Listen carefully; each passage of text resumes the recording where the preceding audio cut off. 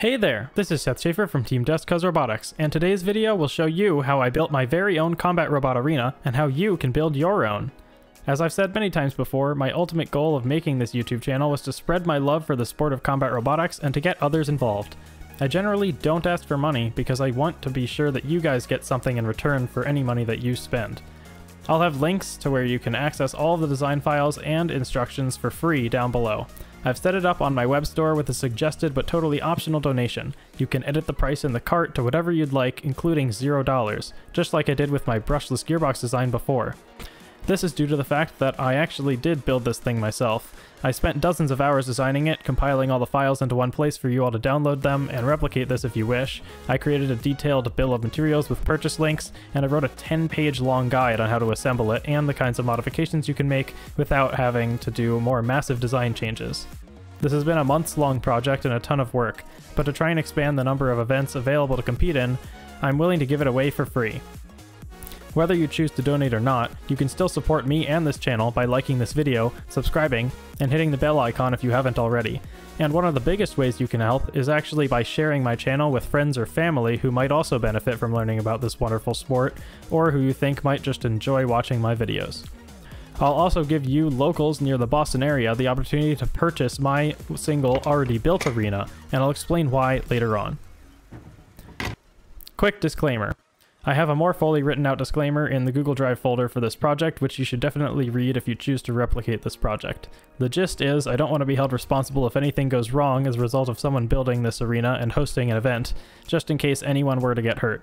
Whether or not you did it properly, you do need to apply quite a bit of common sense and understand the dangers involved with combat robots in general, and especially when you're building an arena that's the only thing stopping other people from being endangered by the robots.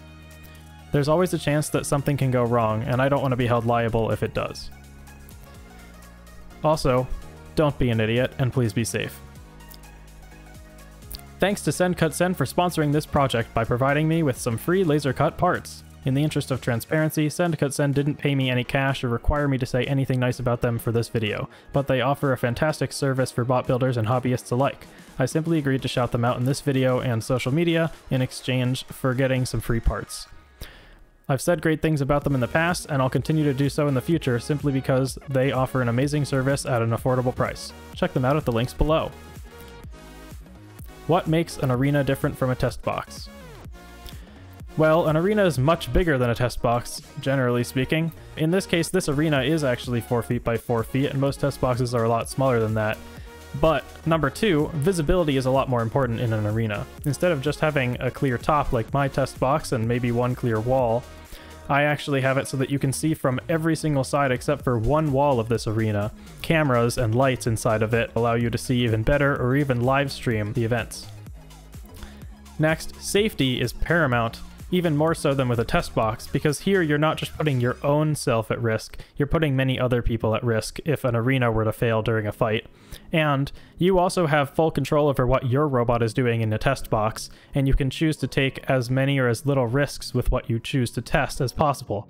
But you have no control over what happens during a fight, and a robot could have its weapon full speed launched into the side of the box, so an arena generally has to be a lot tougher than a test box does. Next, the door needs to be able to lock easily and quickly, and potentially even be operated by children who don't quite understand how important it is to make sure the door is locked. So in this case, I opted for a gate latch that will actually lock itself whenever the door is closed, and the door basically will swing itself closed if you just let go of it. And lastly, I wanted this arena to be only somewhat portable. Some test boxes are built into a shelf, or built with no wheels or any way to move them around. This thing was going to weigh close to 350 pounds when fully assembled, so I made sure that it was on machine casters so it could be moved around and then have feet deployed when it needs to be sat in one place for an actual arena. So, what were my design goals for this project? Number 1. Make an arena fully capable of safely fighting ant-weight combat robots or testing beetle weights. Number 2. No reliance on CNC machining or owning large tools like a table saw. Assembly should require only a cordless drill or a drill press and a hacksaw. Number 3. Design it so it can be upgraded or expanded upon easily to larger or smaller sizes, so you could even use a similar design for beetle weights or larger robots in theory. Number 4. make sure it can be replicated by almost anyone, so it's not too expensive, not too hard to source parts, at least anywhere within the United States. And also, you should be able to buy pretty much everything you need online with aluminum extrusions cut to length and polycarbonate panels cut to size. Number 5, make sure it's serviceable and repairable. This one's pretty self-explanatory. Number 6, keep costs low where applicable without sacrificing on safety. Number 7, add extra options for live streaming, including lights and camera mounts. And number 8, let me know in the comments what else you'd like to see in a combat robot arena. Maybe I can revisit this project in the future. Quickly, I'm going to go over how all of these goals were met. First off, safety. The entire arena is built out of 80/20 aluminum extrusions for rigidity and strength. All of the walls are 1/4 inch thick polycarbonate that are floating inside of the channels of the 80/20, so there are no stress concentrations from any screw holes. The front wall is 3/4 inch plywood with the door of the same thickness, and the floor is 2 layers of 3/4 inch MDF, so it's cheap and easily swappable. The kick plates around the inside of the arena are 3 inches tall and 1/8 inch thick mild steel, so robots will never be able to directly hit the polycarbonate. They're also spaced about 3/4 of an inch away from the walls, so even if a robot gets launched straight up, it still won't be able to touch the walls. It's also able to accommodate even thicker polycarbonate if needed, up to about 8 millimeters, but you could also just go to larger extrusions and use even thicker polycarbonate if you wanted to fight beetle weights or possibly even bigger robots, though you'd probably want to make the whole arena much bigger if you did that. Accessibility and minimal tools. The structure is all 80/20 extrusions, which you can buy pre-cut to length from 80/20's website, as well as all of the assortments of T-nuts and bolts that you need to match, and you can get mount plates from them too. 80/20 is ubiquitous in the engineering world, and you can also lower costs further if you have access to the right tools to cut it to length yourself by buying 8-foot or 96-inch uncut lengths. A hacksaw could be used to cut all of these by hand in a pinch, but it would be extremely tedious and laborious. The steel parts that I use to bolt everything together can be ordered from Send Cut Send, pre-drilled and cut to size, because they are a laser cutting company, so drilling is basically free. To save money on the kick plates, I bought 4-foot lengths of bar stock steel, and I cut them to size with a vertical bandsaw at my local makerspace. This could be done, albeit slowly, with a hacksaw, but I don't recommend it. With the help of this project's sponsor Send Cut Send, I actually designed my own steel mount plates, which are half as thick as the aluminum ones sold by 80/20, and they're also a bit cheaper, but they're much stronger as well. You don't need a laser cutter or plasma cutter, nor do you need a metal cutting bandsaw to cut out these odd shapes. You can just use the design files I've included over on Send Cut Send's website and get these parts cut for yourself. Upgradeability and expandability is accomplished again by using such a modular engineering system. The 80/20 extrusions could be cut to any size that you'd like and joined together using the same mounts with any size frame as long as their extrusions get, really. You just need to have larger polycarbonate to fit inside of them.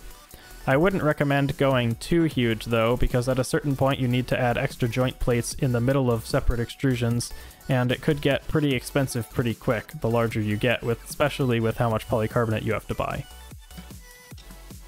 I used a company called Kerbal Plastics to source the polycarbonate because they offer cutting to size to within 1/32 of an inch sizes, but there are lots of other industrial plastics suppliers that you could use that offer the same service, so you don't have to buy a table saw or a track saw in order to cut the panels yourself. They were also willing to cut 2 different size sheets. I have different sizes on the walls and on the ceiling. I also wanted to make this replicable so that anybody could build it. Like I said, I'm using suppliers that'll cut everything to size and provided a bill of materials for all the nuts and bolts and everything else you need. I actually sourced my nuts and bolts from Amazon because I found it was a lot cheaper than buying them from 80/20 and paying for their shipping costs. You can buy everything you need online within the United States, and probably in several other countries if you look at other resellers or local dealers. If you can't get Send Cut Send steel plates in your country, 80/20 sells similar joining plates that are 1/4 inch thick aluminum. You just have to make sure you select matching longer fasteners. I did have a couple 3D printed parts in this design, but those are totally optional. You don't really need a 3D printer. I just have one set of parts that ties the base to the subframe so that it doesn't shift around, but that could be replaced with a steel angle bracket, and another was a mount for a camera, just to have a universal L-shaped mount for any kind of 1/4 inch camera screw, but again, That could be a steel bracket from Home Depot or what have you. I also wanted to make sure this is serviceable and repairable.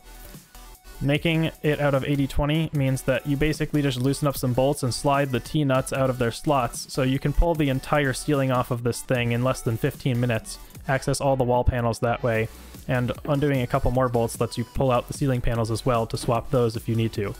The entire frame can be lifted off of the subfloor to replace the floor between events or just flip it over, and you don't have to deconstruct the entire frame at all.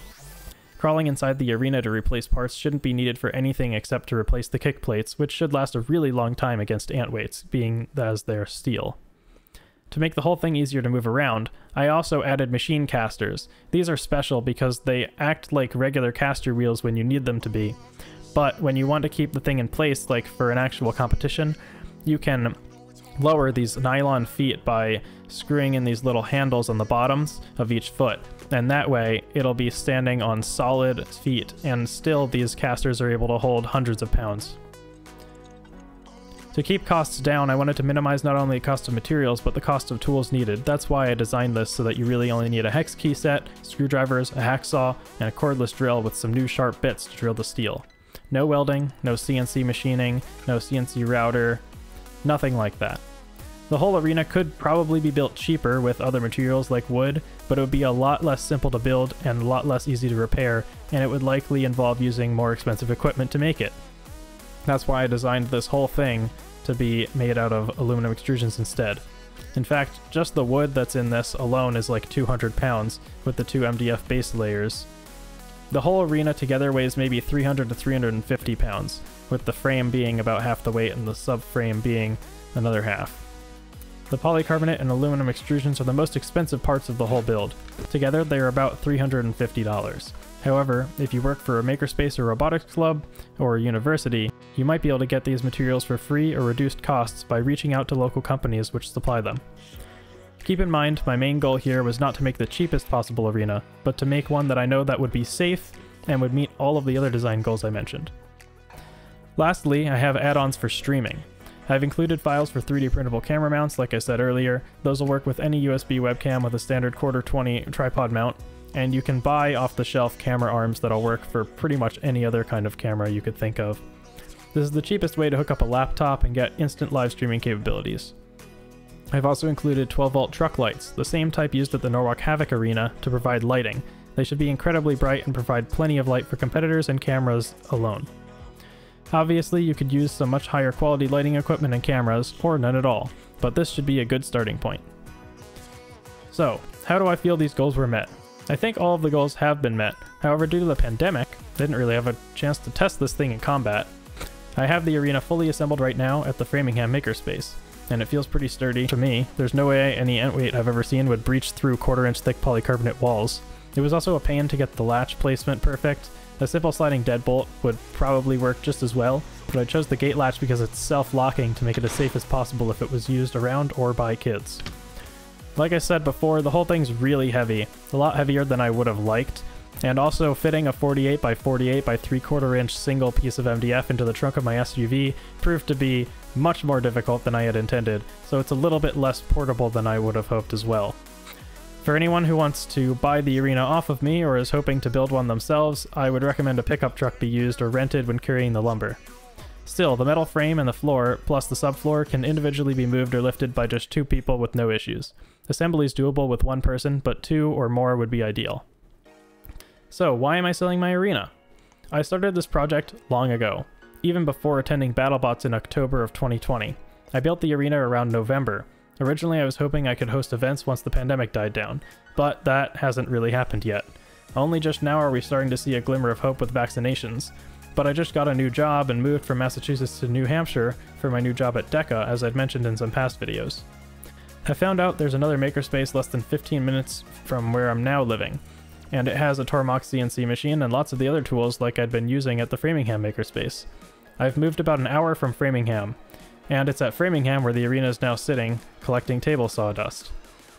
While I'm still close enough to Boston that my involvement with Bloodsport will remain unaffected, and I'm a little further from Norwalk Havoc, but I can still attend those events, I can't really keep the arena at the Framingham Makerspace after my membership lapses at the end of April 2021. so I'm hoping to sell it to someone who can actually use it at some point when it's safe to host events again. I was able to build my arena quite a bit cheaper than what it would have cost to replicate it, since the Framingham Makerspace had received donations of all the aluminum extrusions I needed, and thanks to SendCutSend's donation of parts. I'm asking for serious offers starting at around $400, local pickup only near Framingham, Massachusetts. I'll come down to greet the buyer myself and help to transport it. If you're interested in buying it rather than just YouTube commenting at me, send me an email directly at justbecauserobotics@gmail.com. I'll include that down below. Once sold, I'll pin a YouTube comment and edit the description of this video to let everyone know. If I don't get a paying buyer in time, I'm willing to donate the arena for free to a makerspace, robotics club, or similar organization. Please share this video with anyone you know who might be able to make use of it or might like to buy it. Thank you all for your continued support. That's all I have for you today. If you liked this video, hit like. If you want to see more videos like this, subscribe and hit the bell icon. I have another surprise announcement coming soon for a future video, and I'll get back to higher quality videos once my new apartment is all set up. Thanks for watching!